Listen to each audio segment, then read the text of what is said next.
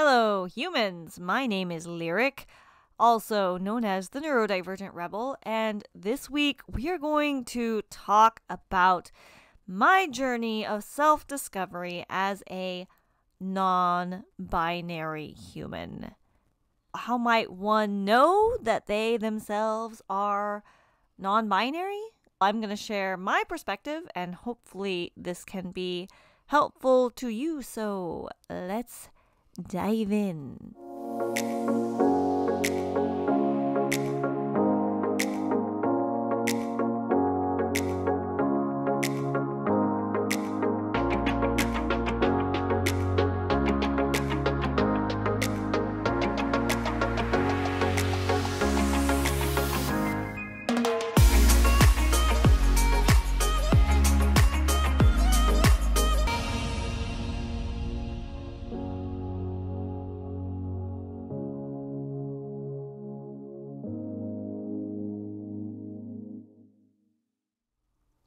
Remember in a previous video, we said that gender is a social construct and therefore a social identity. Someone's gender is determined by how they feel. An individual can feel more like a man or more like a woman.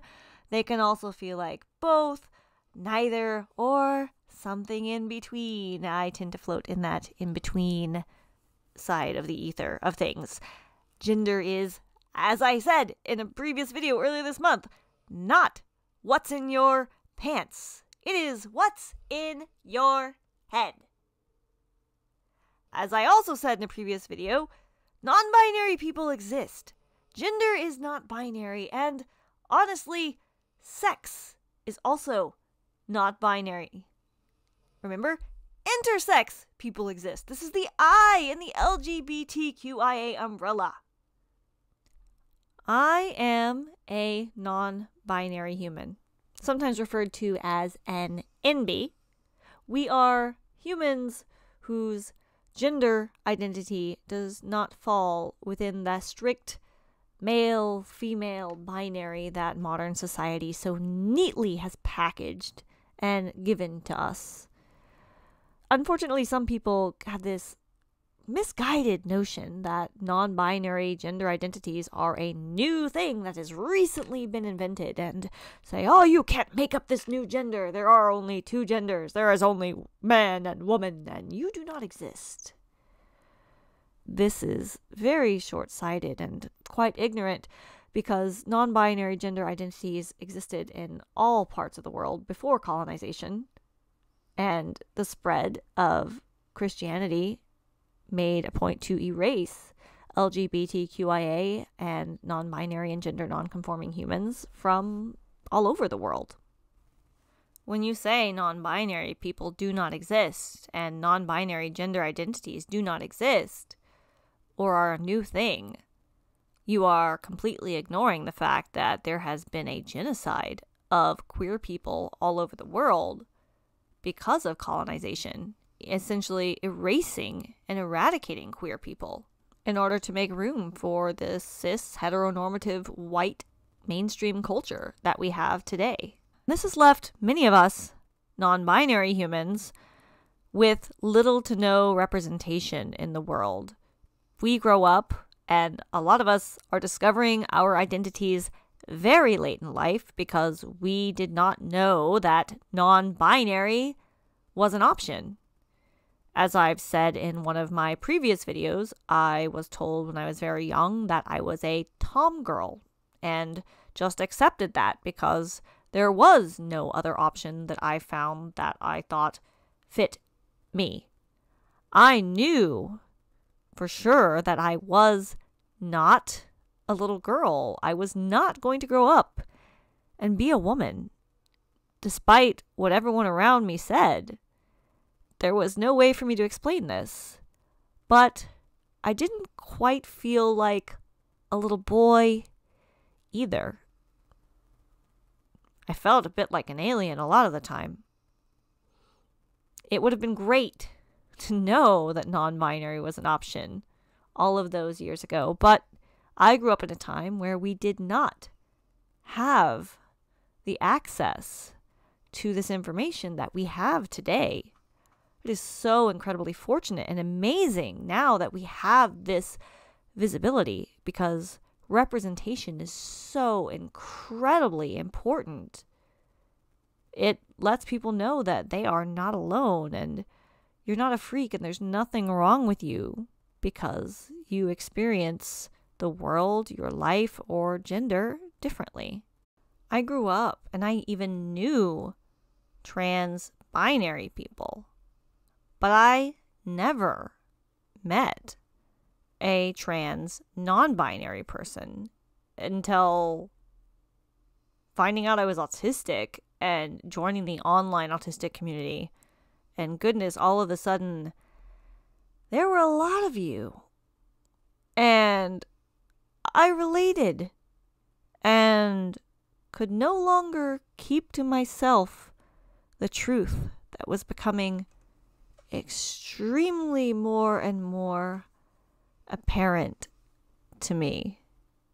I'm someone who's never liked living a lie or living in closets, and once I realized that what I had known all along from a very young age was correct, I was not a woman, also not a man, not a boy, not an alien or anything else, not a freak of nature, just a non-binary person. Much like finding out that I was not a broken neurotypical person when I found out I was autistic, I found out, oh, I am an autistic person. I am a fully whole autistic person. I am not a broken neurotypical person. The truth has set me free. So, what about the truth? You're out there discovering your truth, and maybe you are wondering or asking yourself, am I non-binary? Could I potentially be non-binary? Well, let me share with you a few things that were hints for me that I was non-binary that could potentially be hints for you as well. Hint number 1. These things that I'm like, how did I not pay more attention to this? Was that whenever I would get dolled up, air quotes, lipstick, eyeliner, makeup, all of those things that are socially acceptable to people who are assigned female at birth, I felt like I was in an elaborate costume, or in drag as it's known in the queer community. That excessive show of, air quote, femininity as society expected it, always, to me, felt like the lie. That was hard. I don't like living a lie. Though I actually think makeup itself can be a lot of fun, and I enjoy the makeup, I did not enjoy, and do not enjoy even now, the fact that if I wear makeup, I know that it is even more likely that I am going to be misgendered, although I am using they, them pronouns, and society gets really confused by those and can't seem to get it right. And with my voice and small frame, I am pretty much always going to be misgendered. So when I put on all that makeup, there goes the itty bitty bit of a slight chance that somebody might have gotten it right. All hope is lost. Hint number two,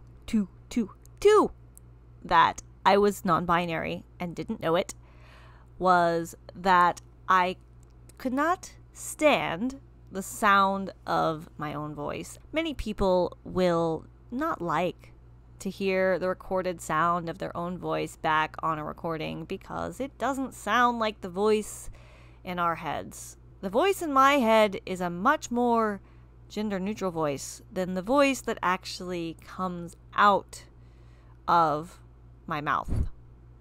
Especially once I started to make videos and recordings and podcasts and things about autism, I found that I hated hearing my own videos and my own content, and instantly had this visceral reaction to mute anytime I would hear my voice.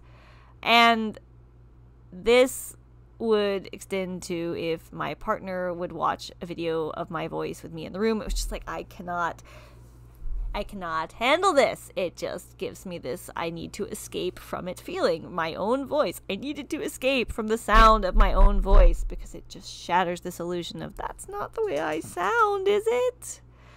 It's hard to explain, but I think other trans and non-binary people might be able to relate with me on this. Let me know, drop a comment if you have the issues with not liking the sound of your own voice below.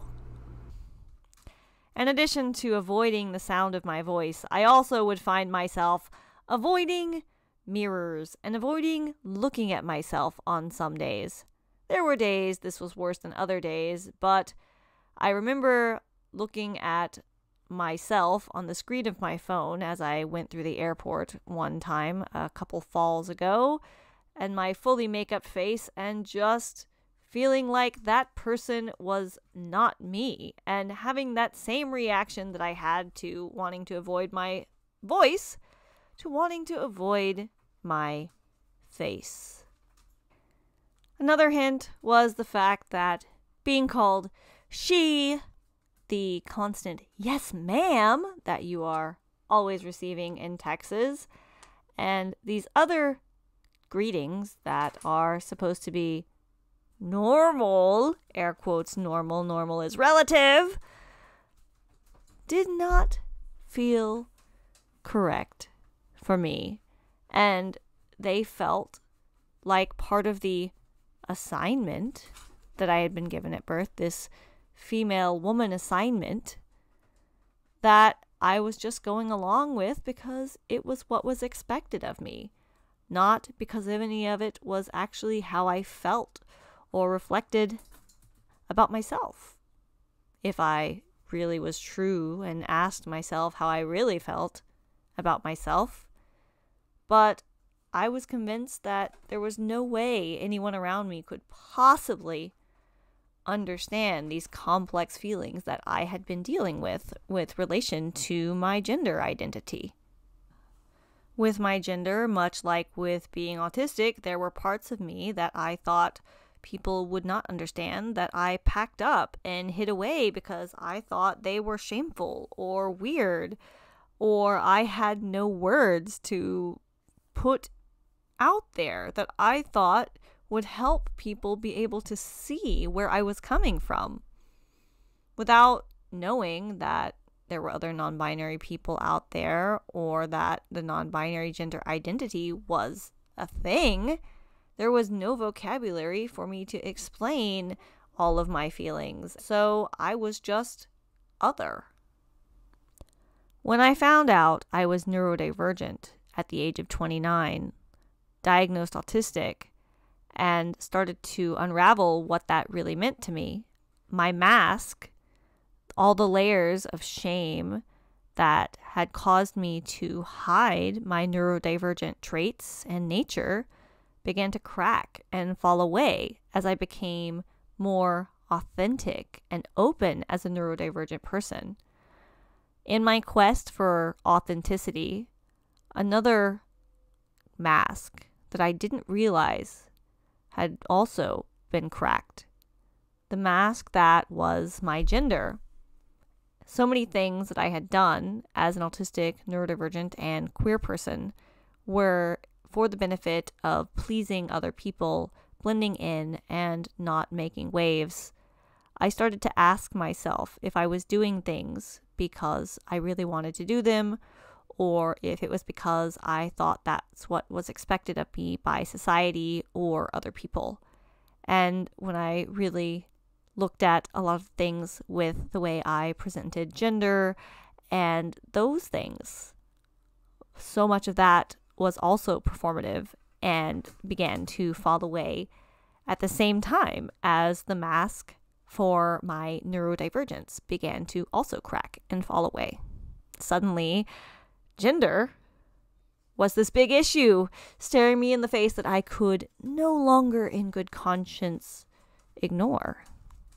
That has been my journey of self-discovery as a queer, non-binary person with my gender identity. Thank you so much for hanging out and listening to this personal story this week. I hope this has been somewhat helpful to those of you who stuck around. I'm so grateful if you're still here at the end of this bit longer video. If you would like to see this content with transcription and closed captioning, you may view it at neurodivergentrebel.com. Thanks to the Patreon subscribers, Facebook subscribers, YouTube subscribers, those of you who do that little bit of help with that monetary subscription to help me put out this high quality content on a regular basis. I put out new videos each and every Wednesday, thanks to those of you who support this blog. Thank you, thank you, thank you, thank you. Could not do this without you. And thank you to everyone who is here, whether you are watching, sharing, commenting, whatever you are doing in the realm of this Neurodivergent Rebel community. I am incredibly grateful for you. Thank you so much for your presence, for your time, for your energy. I am grateful you are here. I will see you all next Wednesday, and we'll talk to you soon. Bye, humans.